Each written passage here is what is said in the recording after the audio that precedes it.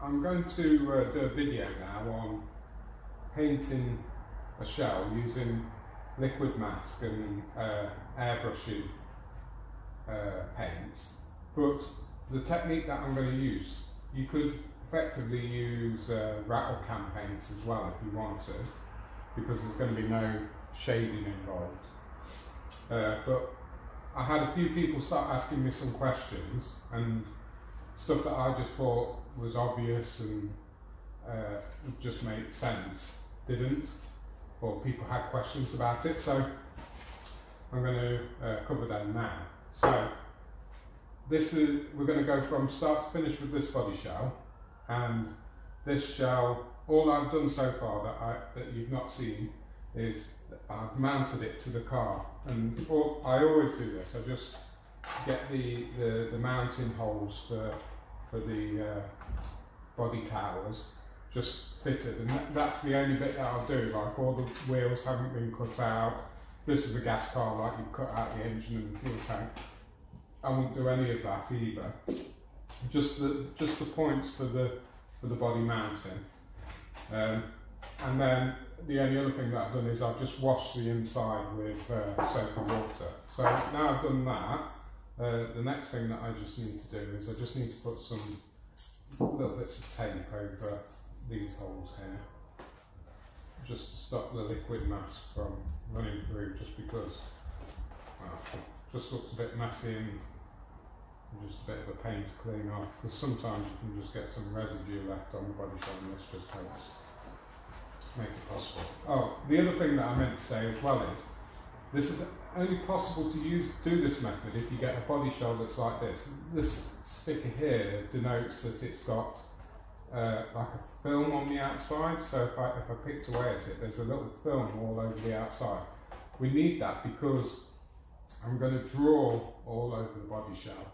So if you didn't have that plastic film, yeah, you could do it still, and you'd have to remove it with white spirit, but I wouldn't recommend it. You just want a body shell that comes with like a plastic outer layer. It's better because you get a better finish. Now, this is the liquid mask that I'm using today, but to be honest, I've used them all. I've used this, Bitty Design, and another one, I can't remember the name of it. It might have been like from Fast Colour or something like that. And to be honest, they all feel exactly the same. And sometimes I just dispense this into a cup like this. If I'm doing like a bigger shell, like an 8, I'll put it in there. And then this is just like just an ordinary brush, nothing special about it, just a brush. A lot of people that are like pros will literally paint this stuff onto the shell, and that's dead good because like you just get like an even layer all over the shell. But literally all I'm going to do is just pour a little bit in here.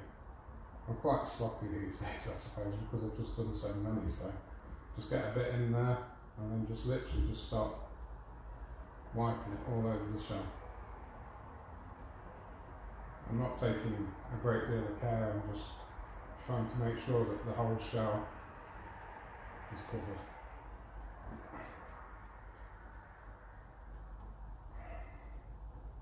I'll just do this.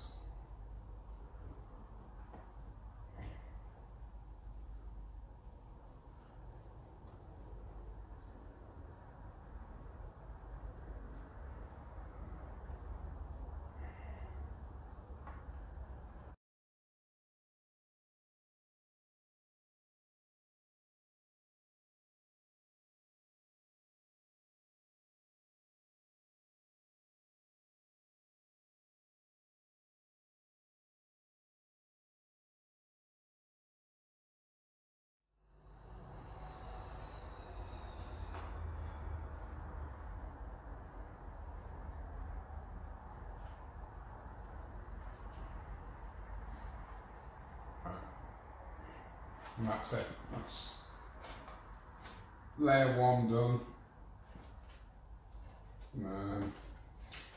Easiest layer to do out of all of them, that is. So what I'm going to do with this now is I'm going to go put this in my airing cupboard, because it's just a really dry place, and that will probably in an hour be pretty much dry, and then I can put another layer. So I'm just about to put the final coat of liquid mask on this body shell. Since the last video I did 2 more coats, and to be honest, I don't know if you can see, but for me, just from the look and the feel of it, it's hard to explain, but I wouldn't bother putting any more coats on this, but just because of the video I'm going to do 1 more coat, so that would be 4 coats, but it's had like 3 generous coats on there. To me that feels like it would have been enough for this shell. The other thing I forgot to mention as well is that I wash this brush after I've used this in just like soapy washing up liquid, and it cleans it up fine. This is still a bit wet here now because I've just took it out from like my drainage board over there. But if you used it and you forgot to wash it, or it got a bit stuck and you were struggling to get it off, white spirit normally thins this stuff down quite well and you get it off quite quick. So I'm just going to pop this last coat on here. Just exactly the same as what I did before. Same method.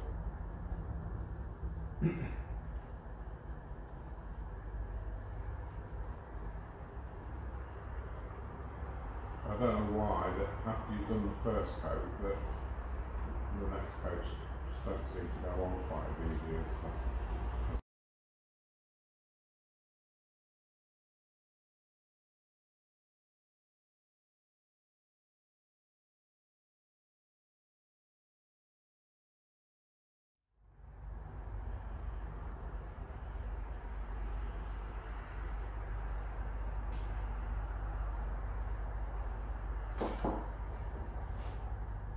That's it, all done now. So that's the last coat that I'm going to put on for the liquid mask. I'll pop it back in my airing cupboard for it to dry whilst I'm away at work, and I'll either start to mark the design up later today or tomorrow, but we'll film me when I do that as well. Cheers.